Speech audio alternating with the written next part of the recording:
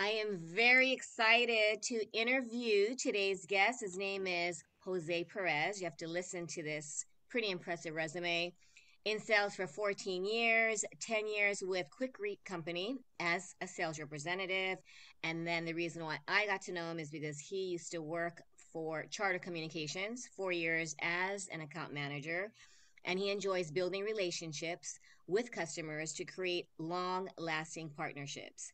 His drive is to inform customers and provide advice that will enhance their business. And during his journey, like all of us, he encountered a lot of challenges, but through the challenges, he learned a great deal about himself, which led to his recent career change, right? During the pandemic, Jose decided to start working on his own business.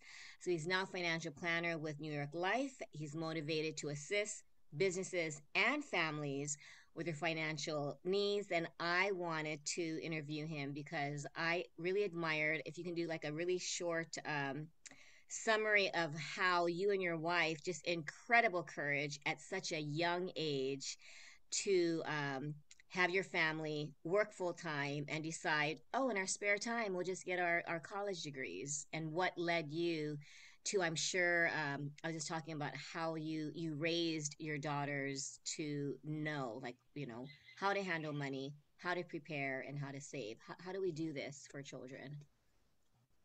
Well, thank you again for the interview. It's a great opportunity. But, based on what you're asking, I think it was important to me to teach them as much as I possibly could, especially with the fears of life. With everything changing, you kind of want to prepare them as much as possible for the things to come in. I think finance is a very important tool for all of us to have. And I think that could be taught early on. And many households have different types of approaches, where they have allowances or different chores, and they actually start teaching us at an early age how to earn money. In our case, we actually went a little bit further out when they were in teenage years and they got their first job. So my first daughter, she was a cashier at a local grocery store, and I asked her, what did she think, how she planned on using her money. She really didn't have many good answers at the time, so I started to encourage her. The first lesson was for her to look at her stuff, her pay stub, because on the pay stub there's a lot of information like taxes, gross income, and she didn't understand it at first. But once I started to explain it to her, I told her how she can actually use that part of her check for her own benefit.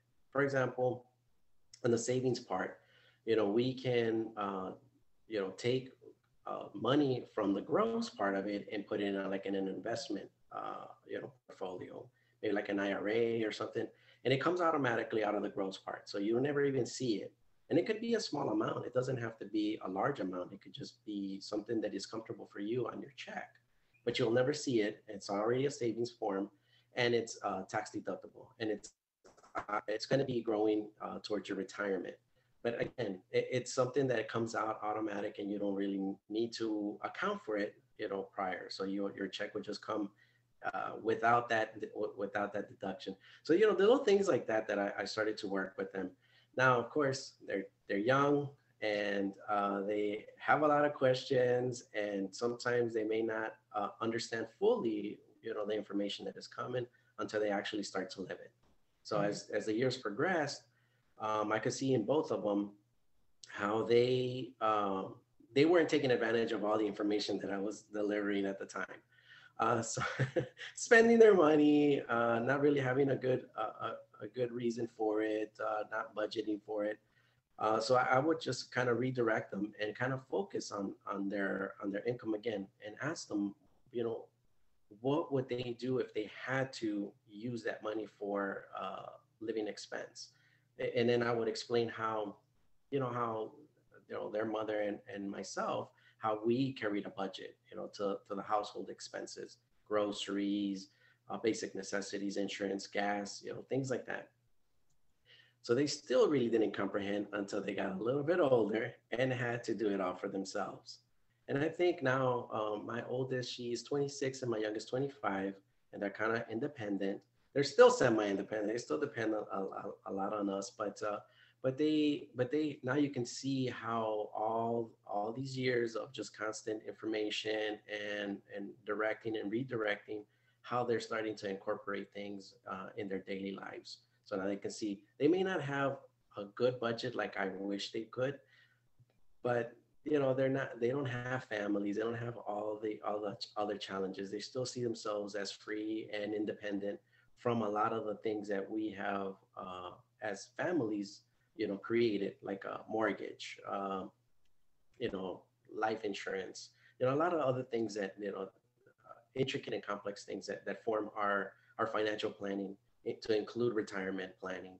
So they're still thinking, they still cannot see that far ahead, but I'm still slowly but surely working on them, and hopefully we can achieve those things within the next few years, so that they can start already prepping for it.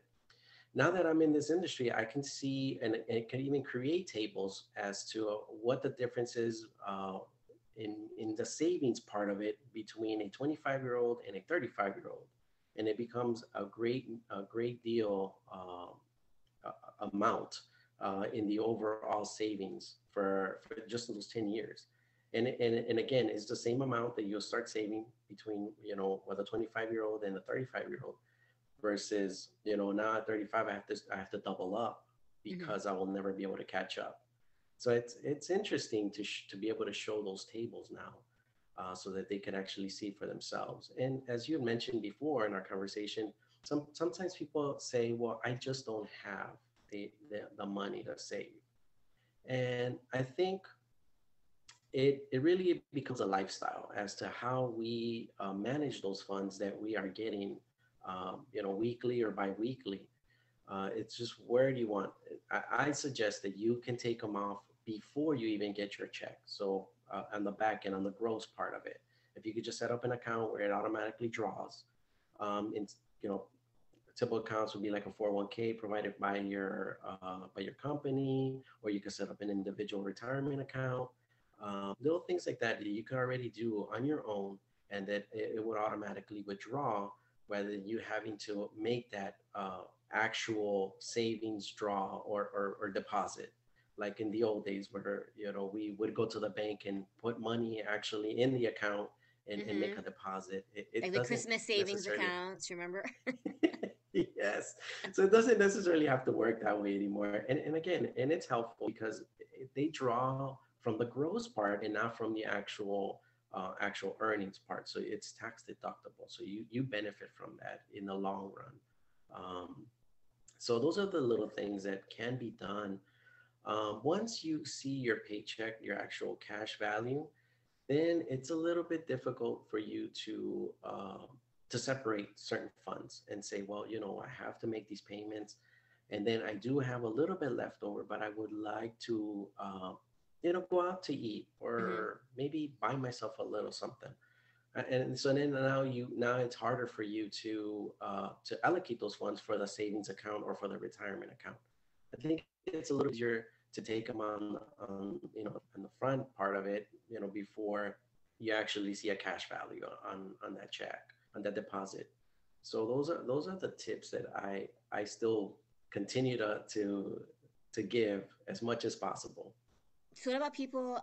Because I don't have a company, paycheck, so it's not like I can take away from the gross, right? So a lot of us who just earn money directly, right, as a solo practitioner or as a LLC, whatever it is. How do we pay ourselves first? I mean, it is a discipline. I think we learn to do that, but you know how a lot of people are living paycheck to paycheck. They're paying their mortgages, they're paying, just a lot, and they don't have. How do you, I mean, do you pay yourself first? We were taught that, but I notice a lot of people just, they don't even have that extra dollar.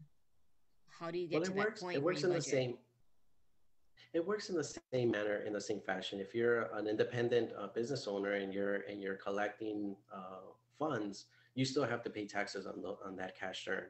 So same concept. So while you're doing your deductions, at that point you incorporate a retirement fund in On those your own. deductions. So you're paying yourself. Yeah, you're paying yourself. You're paying the government, and you're paying yourself at the same time. And then again, it becomes a tax-free environment at that point, a tax-free savings account. Um, so yeah, you would want to, just like you handle the taxes, you would handle your retirement deduction Mm-hmm. first, and then you would get the rest of it. That would be the best advice, because if you actually get the funds and then you have the cash in hand, then it's harder for you to again allocate more funds for savings for retirement. I think if you just incorporate it in the deductions part of it, I think it all just kind of just goes away first, and then from there you will have your And you your don't even have to leftover think your, about it. and you don't have to think about it. So out of Correct. curiosity, did you give your daughters allowance? How did like before they were employed?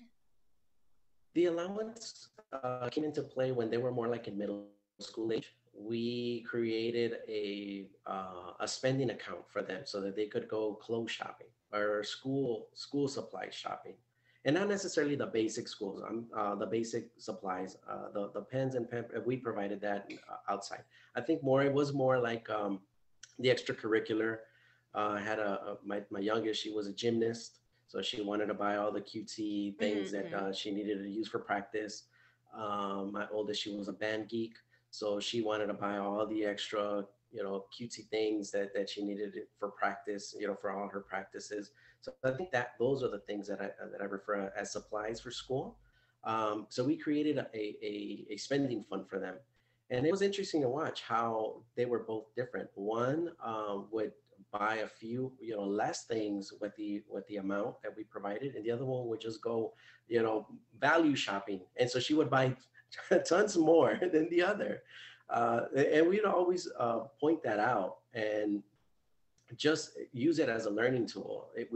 My oldest, she was the one that she would just buy two things with the same amount, and I would Mm-hmm, mm-hmm. say, girl, I mean, how are you, how is this going to work for you? And my youngest, Jasmine, she would buy many, many things, and she would just go value shopping. She would try to make it stretch as much as possible. Needless to say, she's the one that's still doing much better because she's carried that along all these years. Um, but that's how I see, the lesson being taught. But I really never gave them like an allowance for daily chores. I think all of that was just kind of an expectation as part of our family unit that we had created Mm-hmm, for mm-hmm. ourselves. I've read otherwise they'll think that there's no like this is a family obligation or this is part of your responsibility, right? If you get paid. So there's always a controversy on that. What made you change careers? So love sales. I truly love sales. I think that there's a value in us being out there in front of a product, especially if we believe in the product, informing the customer and giving them the best possible advice so they could be informed properly and make the best decision for themselves. So I love sales. In this career path, it's not necessarily sales; it's more instruction and empowering people to Mm-hmm. become better in their financial goals, and allowing them to become independent and free from expenses and all the other challenges that we have as a financial. And one of the things that kills us the most is inflation. As we can Mm-hmm. see, how that affects us, how it affects our budgets, and not just us at the household level, but even businesses get affected by that as well. So if we can find ways to become inflation proof, that would be amazing. So that would be the secret, to just find a way how we can make this work individually and be successful at the end, and not lose. We try to always win. So the advice would be for others to acknowledge what their goals are, and then Oh gosh, Jose, we just lost you. You're frozen. I don't know what happened. Can you hear me? Are you there? yes, Okay, okay, is okay. my For some is, reason, is yeah, my for some reason my you're internet. so I'm sorry, you were right in the middle of I just lost like the last 20 seconds or so. So I was saying that we want to form a financial plan that's kind of some type of fail proof because of inflation and other Yeah. things that changing factors that we encounter throughout our life. Um, One of the things that I'm learning is that it doesn't have to be set in stone. So we can create a plan today, and if something changes tomorrow, we can tweak it to to improve it and make it work for you moving forward. So it's a yearly revisitation, and sooner if need be, if things do change for families, you can actually make those changes in real time. But if you feel like nothing has changed in the course of a year, it's always wise to revisit your plan and see if there's anything that can be better for you Mm. for the future. So that's a new thing in the industry. Once upon a time, when I bought my first insurance plan 20 years ago, my insurance agent sold it and then just walked away. Really never had any much more contact other than that. But now the industry is taking it a little bit further where they can do annual reviews and make sure that you are on the right path. And if anything has changed, we can improve it. Always looking to make it better. Always looking to make it better. And that's what's encouraging to me, that I could help or be part of somebody's financial goal and allow them to be successful in the future.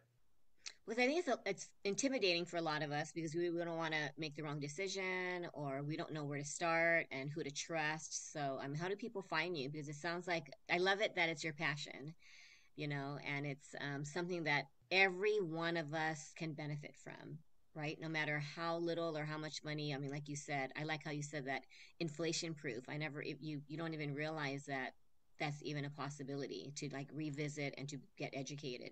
So, do you sit down and you look through like what their savings, what their maybe like their spending patterns, or what their oh you were mentioning goals, right? What their ultimate financial goal would be. Correct. So the it's a consultation based on your goals, your lifestyle, what you wish to obtain, and again, things can change, but at least we can have a starting path, a starting point, and then from there we can grow on it. It's always positive to grow and be better at it. But you at least want to start it. You don't want to find yourself a year from now knowing that you could have already been on the path and you've lost out. So, and it doesn't take much. It's just a consultation. It could be 30 minutes to 45-minute consultation, just going through the questionnaire, and it's Hmm. basically answering your goals, your overall financial plan. And then from there, we can plug in some numbers and we can do a case build. So we can do possible solutions for the customer so that they can choose them themselves. So I'm not selling anything other than your dreams, your dreams. We're going to try to achieve your goals and your dreams. And then from there, we do have a lot of options. So it's a beautiful world and a beautiful industry. I really am motivated to speak with as many people as I possibly can. And do you think, because a lot of us are like, oh, I'm in my 50s, I'm in my 60s, and it's too late. What do you say to that?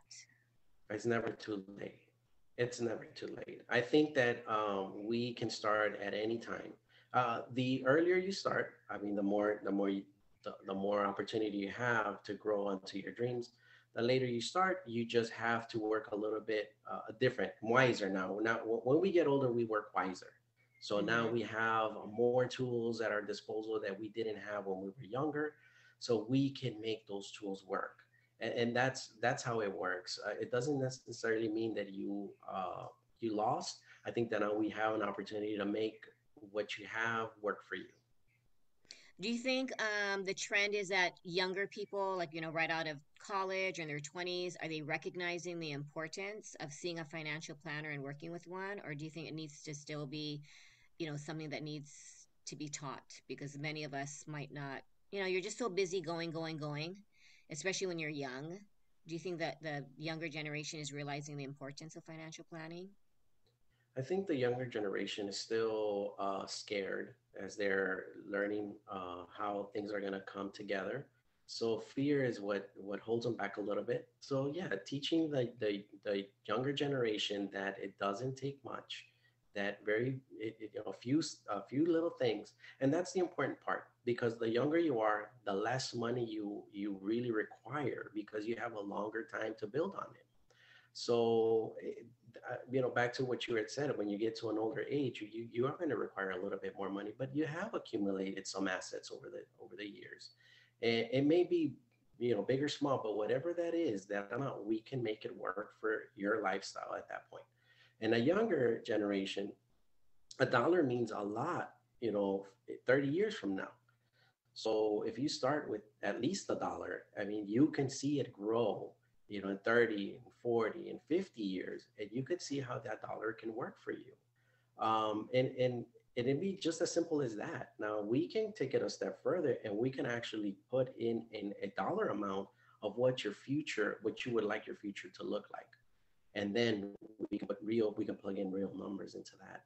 So it's fairly simple, but I think the younger generation still has a lot of fears, a lot of self-confident issues. So then they tend to feel maybe threatened, or just not confident enough to approach or have that conversation with a financial planner. And believe me, it's nothing. There's really no charge. There's actually no charge. It's just educating, the public and your friends and family, because that's how it works. You just kind of approach your friends and family first, and then you grow on it through referrals. So Mm-hmm. it really, referrals definitely help. Well, don't you think trusting too? Because a lot of people, probably hear horror stories, and so it really takes someone to trust to share what you have, and share your goals, and to trust that that person's going to have your best interest. How you said 20 years ago, but they didn't really do much regarding insurance, right? They probably just sold it, and then that's what you did. But now it sounds like more care and thought, and a relationship is even formed where you can rely on a financial planner. Before it was just buy your life insurance and that's it. So how can people reach you? So, let's see. Let me try to pull up my card real quick, and I'll let you know here. But Did you yeah, set up like a website, or like a I'm probably still best in the early stage. is it Yeah, probably just your I phone haven't. number or email? Yes, correct. Right. So,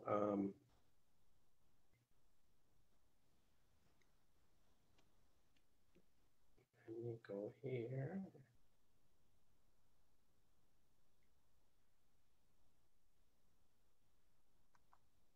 So, my I can phone number. include it Okay. when I so you can just say it, and then I think I have so you're putting your phone number out too?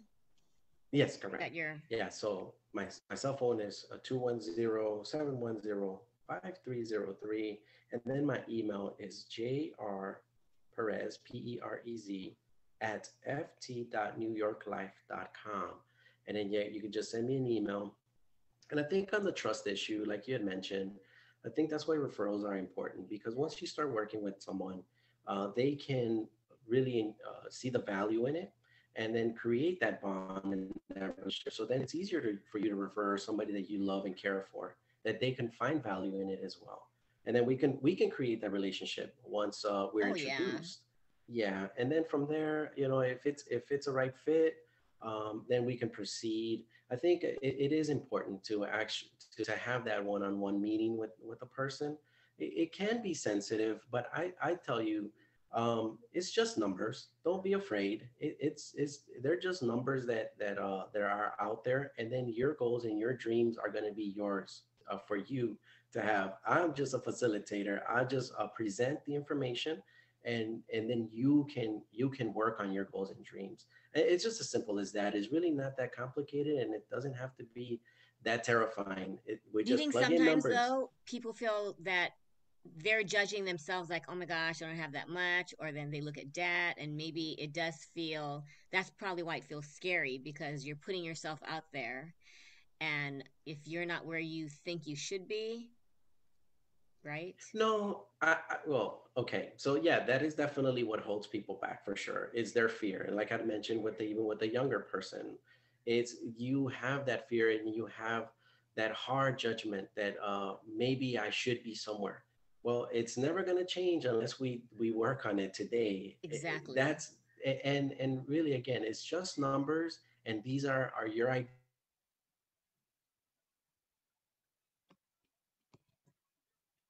Oh my gosh, Jose, we lost you again. Can you just say that last part? It sounded like a really important part. Can you hear me? Yes, Wait, it what was the cut last it cut part? out. Let's end it with that. It sounded like something that would probably help people feel more comfortable reaching out because I think a lot of us think, oh no, now he's gonna know, like, you know, you just it Um, is a vulnerable position to be it in to can share. it it can be, but again, I would just be a tool, a resource, a facilitator for you to put your dreams in motion. That would be the extent of that. It is very private and confidential. Um, but again, for me, it is more about educating Hmm. and providing that pathway for someone to start on that path of realizing their future dreams and goals. It would be, again, a great opportunity for at least to be educated and see how this can transform to something different. Well, I love how you put that dream, put set your dreams in motion because I think a lot of us like one day, um, Jose helped my husband with his well, not really decision, like taking action. And I think all of us mean to, all of us mean to, and then before you know it, 10 years pass by, and then you think, oh, one day, and then one day sometimes never happens, right? So please Correct. contact Jose. I think all of us, we know deep down what we should do, but we just put it on another day, and then don't you think? Years go by and then we don't we're basically not only putting our dreams in motion, but if you have children, is that another big thing so that you know that when you're gone that your children will also have something, right? That's correct. That is correct. Well, thank you so much, Jose. I really appreciate this. I wish you luck when you embark on your adventure. Let's keep in touch because I think I have a few people, family members especially, that we just need to do this and we need to make it a priority because, we never know how much time we have, right? And so, That is correct. it just needs to be a priority. Thank you so much Well, and yes. take Thank care, you. and I will see you soon. Bye. Have a great day. Bye.